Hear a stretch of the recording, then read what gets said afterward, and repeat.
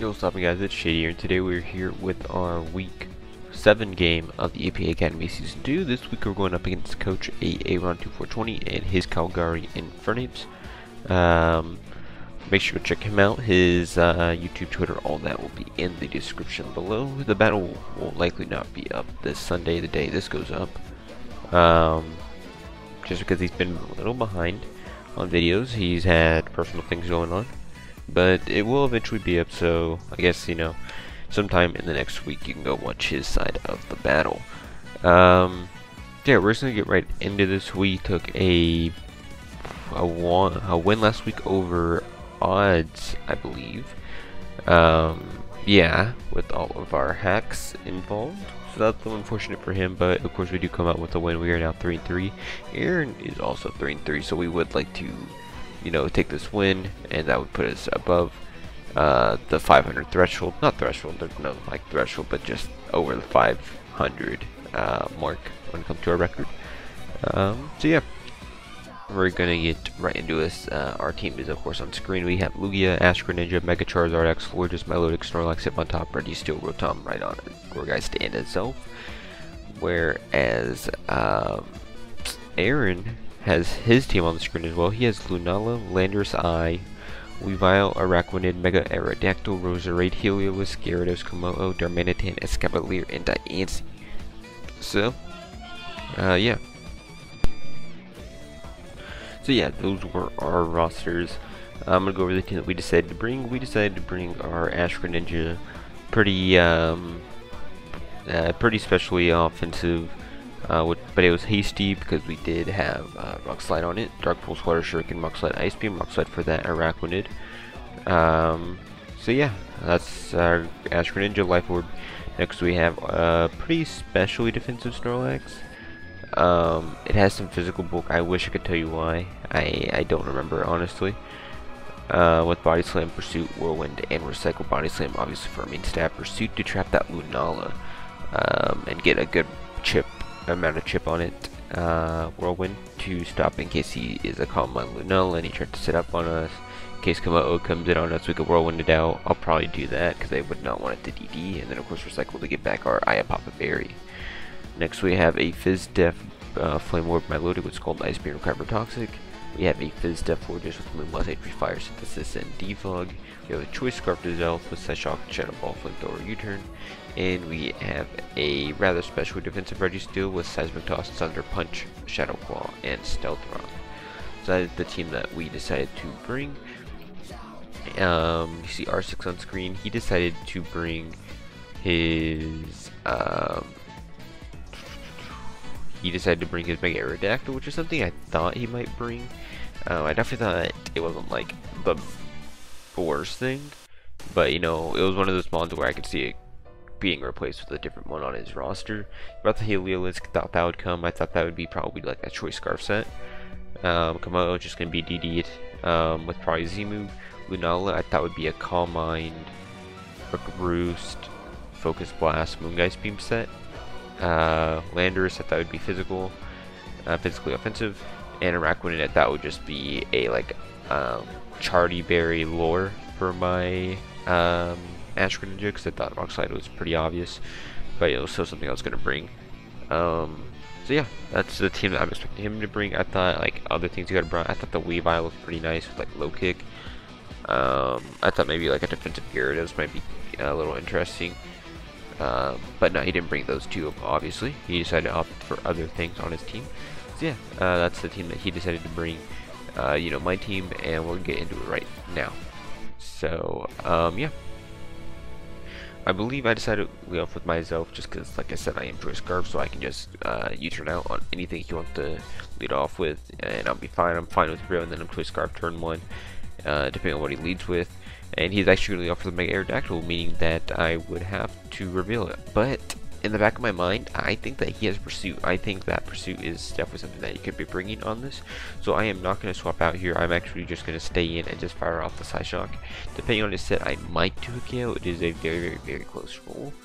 But I would be taking a ton of damage from Crunch, as in, like, I would probably not be able to switch into rocks after the pursuit if he decides to bring it. So I'm just going to stay in here and just side shock, and I am going to be just barely, possibly 2 KO depending on rules, and he's actually just going to taunt predicting the swap, or maybe he thought I'd set up my own rocks.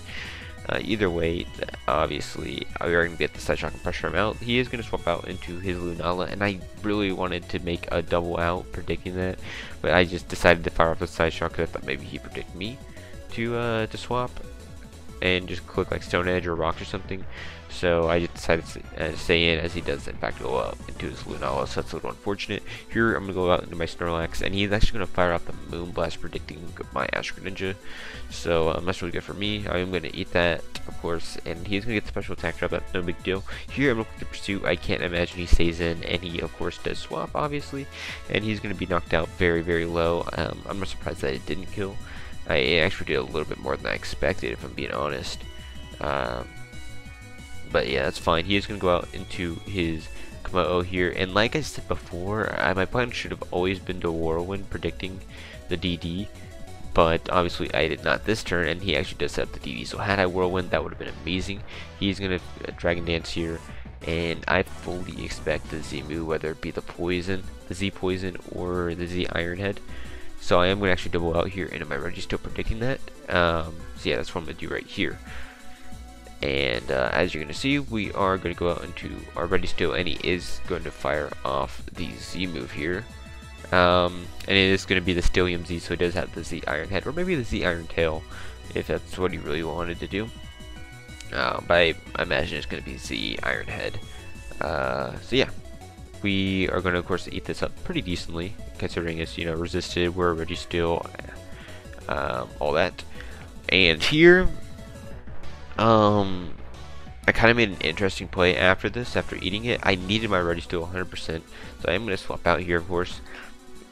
I'm going to go out into my Zelf on the close combat here, because we can eat a +1 close combat, and we outspeed, and we probably kill with the Side Shock after the Spidef drop, or the Fizdef drop, since we are,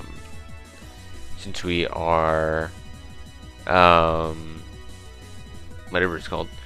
We are Scarfed, we outspeed, and he actually makes a good play in DDs on my swap, and I didn't have Thunderwave, so I couldn't even stay in a Thunderwave with Registeel and let it go down. So he's just gonna be able to Dragon Claw this turn and kill me. And here is where I make probably the biggest misplay of the game. This is something I did like 2 weeks ago against Mid, and that's why we lost versus him. Here I'm gonna go out to my Lodic in order to get the Toxic off. When in reality, I didn't check the count because I just assumed that Floyd just did not live the Z Iron Head, just because its physical defense isn't really too great, even if I am completely physically defensively invested. And we're going to take a close combat with my Lodic in order to get the Toxic off, but now we're pretty much forced to sack my Lodic. I mean, I could have gone the cover off possibly on like the Araquanid or something, so maybe I should have just like kept it, but yeah, we're gonna let my Lodic go down there, and my Lodic was a very, very important wall, and you'll see how me not after my Lodic is really gonna change the pace of the game for me, at least. Here I'm gonna go to my floor just because I did the calc and I realized, oh, I could live the Iron Head, so I'm just gonna stay in here and live the Moonblast, or live the Iron Head and just Moonblast and let it go down. Whereas he DDs a third time, and he told me after the game that the reason he did that was because he was confused as to why I didn't go out into floor just as well, considering that I lived. And so he must have thought that I was going to Toxic Stall him. And so, predicting the Protect, he clicked DD, and I ended up just clicking Moonblast, obviously, and taking him out. So here's going to go out and do his Mega Aerodactyl, which is what I thought he'd do, because he can actually live the Moonblast, which doesn't matter, because, I mean, he outspeeds, and you just get the Roost off for free anyways. So, yeah, he's just going to be able to get the Roost off against me, as I am going to click Moonblast, hoping that maybe he like does some misplay, like taunts, then get like a crit to kill or something like that. And I also didn't really have a great switch in to this, because like I said, I lost my Melodic. My Melodic was my main switch into this Mega Aerodactyl. Here I'm going to go out hard into my Registeel here, because I'm going to try to make a good play here. I'm going to predict Stone Edge, of course. I don't want to take a Stone Edge with my Forges. I'm going to go into my Registeel here. And here, predicting him to taunt on my Stealth Rock or Thunder Wave. Obviously, I don't have Thunder Wave, but he might want to watch out for that. I'm going to actually double out here into my Ash Greninja on the taunt. And he is going to click taunt. So now I am going to be able to get a free move here. Here, I can actually live a Stone Edge. Of course, I don't want to take one because I'm Life Orb and I'd be very, very weak. But here I'm going to predict the swap and just click the Rock Slide. Maybe he like misses Stone Edge or something like that. And so I'm just going to click Rock Slide as he does go hard into his Araquanid. And as you can see here, it does just under half, like 40%. Which is about how much it should have done, but it's definitely unfortunate that it only did 40%. Maybe if I had my Battle Bond off, then that would have been great. But you know, we of course did not. Here, I'm going to go into my Registeel because this is my opportunity to get the rocks up against him as he just clicks Leech Life here. Doesn't make an over prediction like Liquidations or anything like that, so that's good for us. And here in my eyes, I don't see lefties, and I know I said Chardy earlier in the game, but obviously he's not because we Rock Slided. So in my eyes, I think that he is probably like a Pinch Berry, you know, Papa, whatever, Figgy, all of that nonsense. And so here I'm going to try my best with my Registeel to kind of put him in range of anything but a, like put him right outside of the range of his 50% berry. And I'm just going to go out, let my Registeel go down, and then go out into my Ash Greninja and pick up a KO so I can get my Battle Bond off, and at that point he is just in a very, very bad situation to kind of deal with it. The only thing he really has left is his Heliolisk.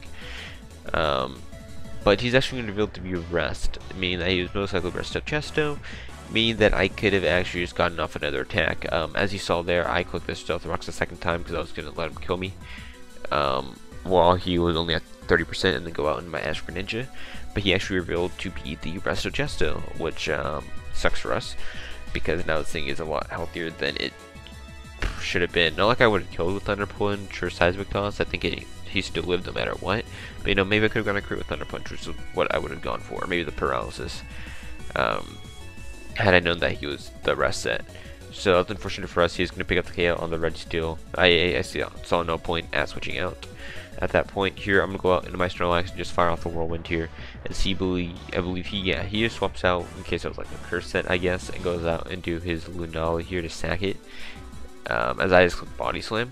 No, I do click Whirlwind. Okay, cool. I'm going to click Whirlwind here, and he is just going to go out into his Landers here, which I believe I just decided to stay in and just kind of scout what he wants to go for. I thought maybe he might click Iron Tail or something, predicting my Forges. So I'm going to stay in here, and I will actually be able to get my 50% of Berry off as well. And I'm actually going to eat that hit pretty well, considering I am more special defensive than anything. I do have a little bit of physical defense, but I still ate that like really well. I'm going to click Body Slam here just to kind of scout for damage, and based off the Earthquake damage and how much that Body Slammed him, he is definitely pretty physically defensive Landorus, which I thought was an interesting bring considering my team. I didn't think Phys Def Landorus was like the best thing, and I don't really know like what the reason for it was. I'm sure he told me, but I just don't remember off the top of my head why he decided to bring a Phys Def Landorus against my team. So yeah, I thought that was a little interesting. He's going to fire off the Toxic here, which is a little unfortunate. Here I'm going to predict the knockoff actually though, and go out on my Forges. I 100% predict the knockoff. I thought that was an amazing play. I was really happy about that, and he's going to get the Earthquake off. Of course I'm going to be able to eat it because I am physically defensive, and this is not a very, very offensive Landers, as I just click Hidden Power Fire, predicting the... what was I predicting? What does he have left still? He has Heliolisk, he has... I think I missed... No, yeah, I did. I did misclick that turn. I thought I misclicked and clicked Defog. I thought that was the misclick. I did misclick and click Hidden Power, and you'll actually see that it kind of ends up mattering. You can click the Toxic here after Earthquake spamming for a bit. It actually... yeah, I remember that now. And I think he brought Phys Def Landers as a lure for my Mega Charizard X. That'd be my only guess, but I think that's kind of a weird thing to do. I don't really know. But he's going to get Toxic as I set this up. I'm trying to make sure my Forge is as healthy as possible as it can be. And here I am going to fire off the Moonblast. That's the Earthquakes again. And you'll see right here as I get the Moonblast off, that he's going to live at about 10%ish, which was the difference between the Hidden Power and the Moonblast damage, meaning that had I clicked, not even 10%, like at 1 HP, so had I clicked Moonblast instead of Hidden Power, instead of misclicking, because obviously I had no reason to click Hidden Power there, that was very obviously a misclick. Had I clicked it, my Fortress would have still been at around half health, and you know, that would have been nice to have it, maybe as a sack later in the game, or to deal with that Heliolisk potentially. Obviously, I'd have to deal with the Toxic a bit, but you know, maybe it somehow beat it. That'd be my best bet for that thing, because I'm pretty sure it's Scarfed in the back. Here's gonna go out into Mega Aerodactyl as it's a double down with me killing with Moonblast and him killing with Toxic. Here, I'm gonna go out into my Snorlax. I thought he would go into Heliolisk. I thought Heliolisk was the play there, but no, he goes out into his Mega Aerodactyl, and I'm gonna actually click Whirlwind here, predicting him to want to just Stone Edge, predicting the taunt, like sort of thing. I Whirlwinded, predicting him to think I was going to predict the taunt and attack, and so I think that's why I clicked Whirlwind. Sorry, it's been a while since I played this game. Here he is going to get Whirlwinded out here though into the Araquanid.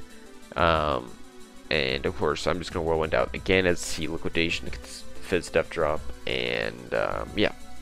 Here he's going to get forced out and do his Lunala, and his Lunala is going to fall down here. So let's call that Lunala like he caused me no trouble this game. I mean, I had a decent team for that Lunala with the Astro Ninja and the Snorlax, but you know, it's still all Lunala nonetheless, so it's nice that that thing did not cause my team a major problem.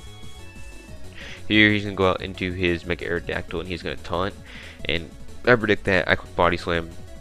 And at this point, I think my only chance at winning this game is me to get the paralysis onto this me to get the paralysis with Body Slam so that my Greninja outspeeds this thing, and I can just kill with like a Dark Pulse or a Rock Slide or whatever, and get my Battle Bond off. And at that point, I hope like maybe the Heliolisk is like not Scarfed as like a Spadef set or something like that, and I can just 2 KO with Dark Pulse, and then I need the flinch, and then Araquanid just died to a Rock Slide. Or as you can see here, at this point I realize I'm probably not going to get the paralysis, so I do just end up clicking Whirlwind here, and I'm hoping for the 50-50 chance that I send him out into his Araquanid, and I just fire off a Rock Slide and kill him that way in order to get my Battle Bound off, because I can kill the Mega Aerodactyl after rocks easily with my Ash Greninja. This Heliolisk is just really the only thing stopping my Ash Greninja in the back from winning. Fortunately, we are not going to be able to Whirlwind out the Ash Greninja, or not the Ash Greninja, the Araquanid. We are going to get out the Heliolisk, and we're going to die to Toxic. We got no paralysis on that Mega Aerodactyl, and at this point, I'm going to Dark Pulse. He's actually not Scarfed. I am going to be able to get the Dark Pulse off and actually be able to 2 KO, but we do not get the flinch, and he's just going to be able to Thunderbolt and take us out. So yeah, that is actually going to end up being the game. GG to Aaron. Of course, I don't think there's any major hacks. I think really the turning point of the game was me losing my Lodic, because my Lodic would have been really nice for some of the things for that Landorus. Really, I wouldn't have had a lot of my Mons Toxic, and I think that would have been the major changing point in the game, just not having my Fortress or mainly my Snorlax Toxic. But I mean, that would have had them late game. So yeah, that's really unfortunate that that happened, that I misplayed around that. Like that, the same thing that happened last time. I just sacked my Milotic thinking that was the only way I could win the game and stop his Wall Breaker, when in reality I had something else in the back versus mid with the Charizard X and here with the Forges. So you know, that's unfortunate for me. But you know, nothing you can do about that. We'll try to bounce back next week in week 8 versus Blinn and his Creedillies. So make sure to check that out. Check that out next week. Like I said, make sure to check out Aaron in the description below, and make sure to check out odds for making this layout, and of course check out all the other APA coaches down in the description below. I want to thank you guys so much for watching. If you did enjoy, make sure to hit that like button, of course, and subscribe for more League content. Pokemon Sword and Shield, only 2 months away. That would be great. Can't wait to hopefully do more League content then, hopefully. Well, thank you guys so much for watching. You know, once again, this has been Shady, and I'm out.